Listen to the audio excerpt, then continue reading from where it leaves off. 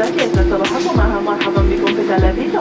to Israel. It's been a 10-hour flight. It was quite a long one. It is very beautiful.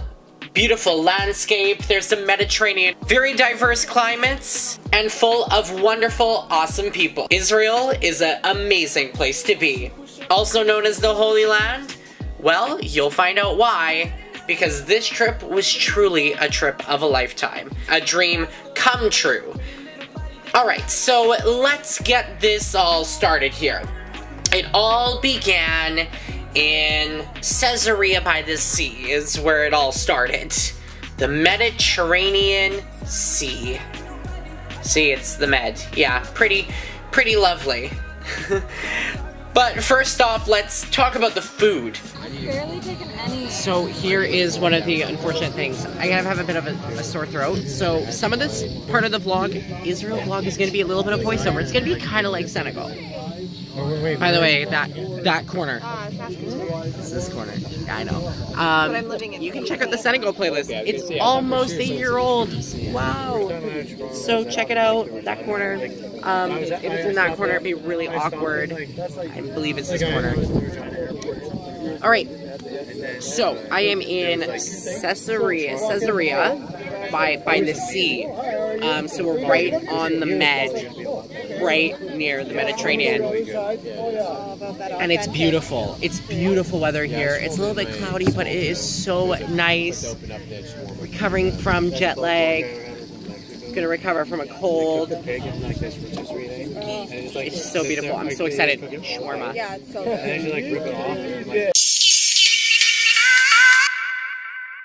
Okay, and one funny thing that we have to also see is the toilets back then. You could tell our group was having quite a fun time with that. That's too fun. Too much fun. Oh, man. You know, I had so much fun. I'm so happy I got to dip my feet in the Mediterranean. As I don't know if you can tell, but I'm already starting to get sick at this point on the trip. And you can tell my voice will be very different from when you see me in the vlog to when you hear my voiceover. Because as you can tell, thank goodness, I am feeling better.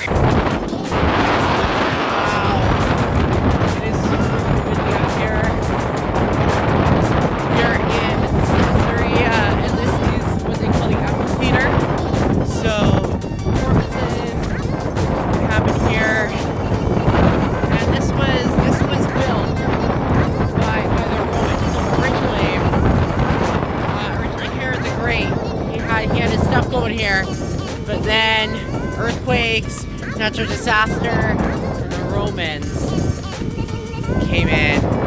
They built this beautiful, beautiful amphitheater. Wow. Alright, so now here's one really cool place we went. We went to Mount Carmel. Mount Carmel is known as the place where Elijah tested the Baal prophets. There was quite a hike, but quite a hike that was muddy, but worth it, because the view was absolutely amazing. It's, you know, the high place. It's the high place of worship. Wow, you couldn't help but stand in awe of that view and feel a closeness. You know, when it talks about a high place, this is a higher place. This is on a mountain. Hey guys, pardon my voice. I am definitely sick. But, yeah, you know, you're here in Israel, and one of the big things is you know you are safe, because there are fighter jets. I have seen, like, 5, I think by now 6, that have flown over, or they're just circling. Like, you're like, hey, safety is, of course, #1 priority here, and you can tell that you are safe. You do feel safe here, so I find that really cool. That's definitely not something you would get, like, you know, back at home. You know, I know at home it's not like, you know, we have fighter jets flying over, doing their thing. That's rare, but here it pretty much happens every day. Oh!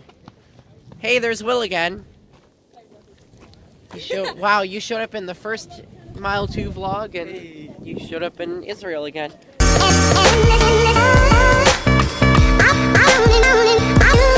We're now at Sea of Galilee. Now, the Sea of Galilee is where Jesus walked on the water. That That's what the Sea of Galilee is known for, of course. Alright, hey guys.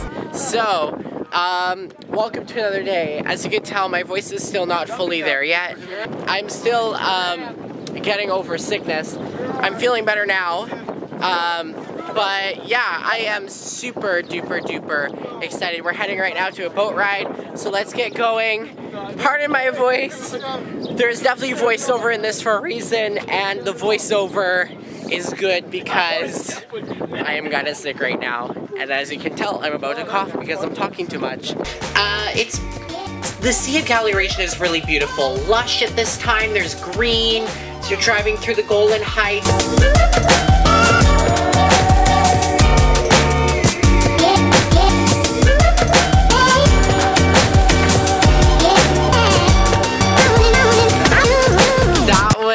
Such a cool boat ride.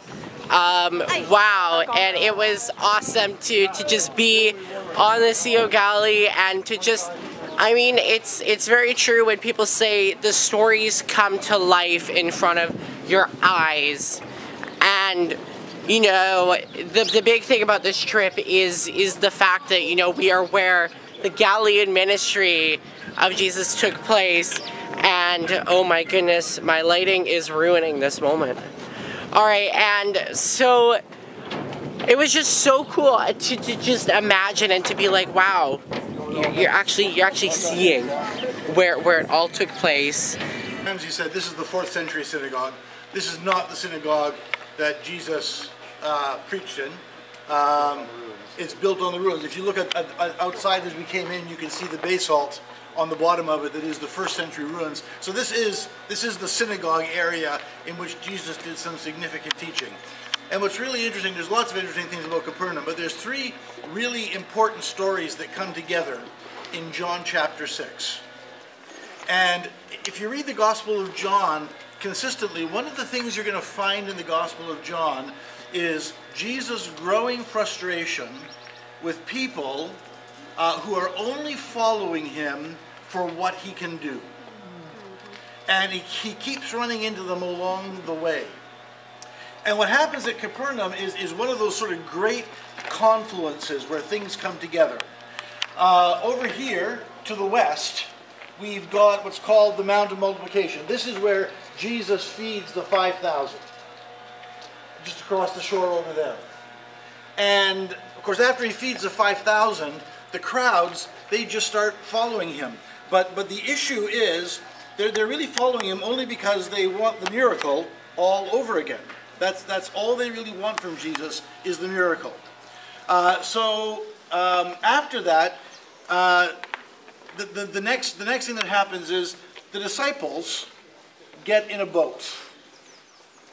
And they head off from that location, and they're coming over here to Capernaum. And that's when we get the storm. And Jesus comes out to the boat.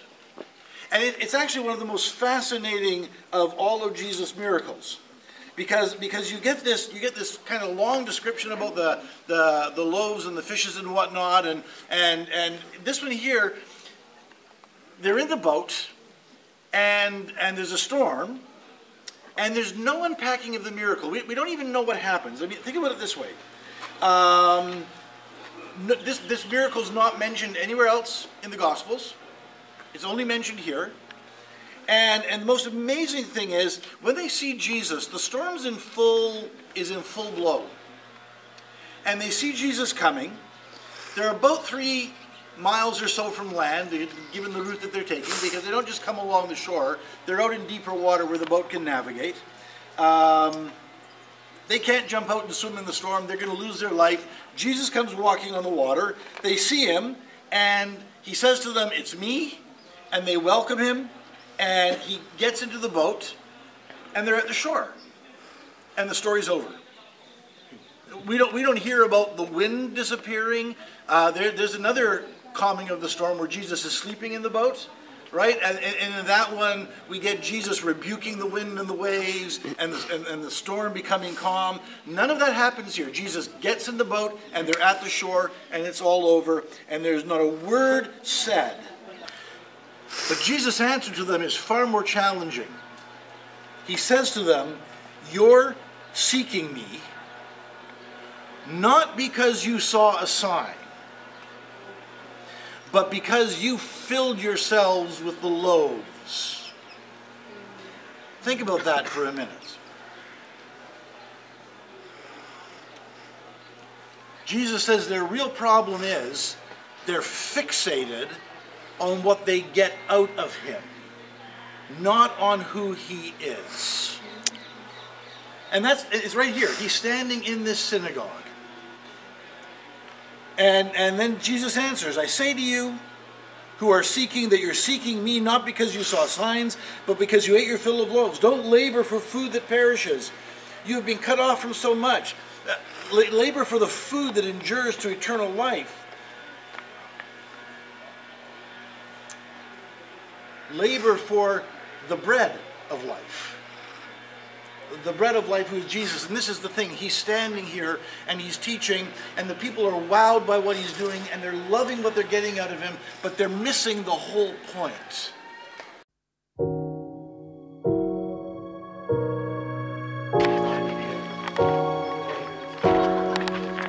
So this is like really cool. We are in a quote shopping mall market here, and it's quite cool to see. I literally just learned that the influence for modern day shopping malls today came from the Romans. This is like a market. So this is like the main hallway, and then the shops would be on the side.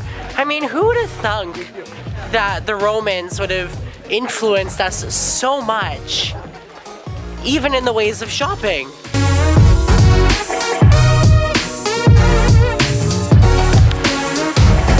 Oh, well, we can make it in again.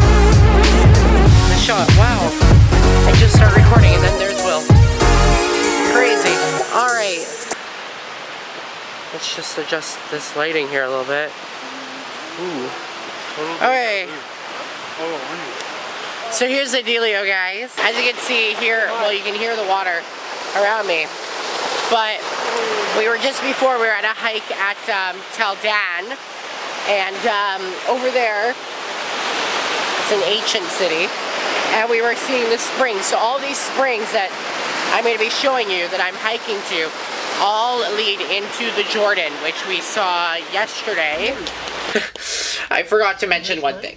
One of our mile tours actually got baptized in the Jordan River, which was a really, really cool moment. And a lot of us very much enjoyed being there and experiencing that moment. The views are absolutely stunning and insane.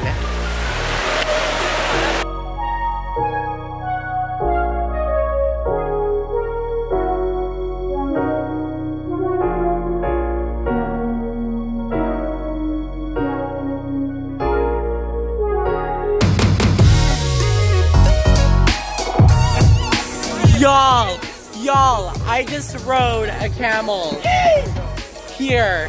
Oh my goodness. Right now we are in Jericho and I rode a camel. That goals.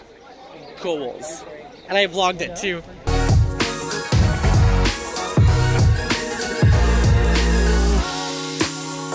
This is a really awkward angle, but this is going to be really good. This is called upside down, so it's more of a, well, it is traditional eating. So I'm excited here. Let's go. Let's cue the awkward angle. Maybe you put the banana in the peanut. You never know. Whatever floats your boat. It is really good. It's a pass. Yeah, so that's part one. Now it's time for part two, so stay tuned. Feeling like I'm fresh out booze. If they want the drama, got the ooze. Ship the whole crew to the cruise. So behind me right now, that out there, that is Syria.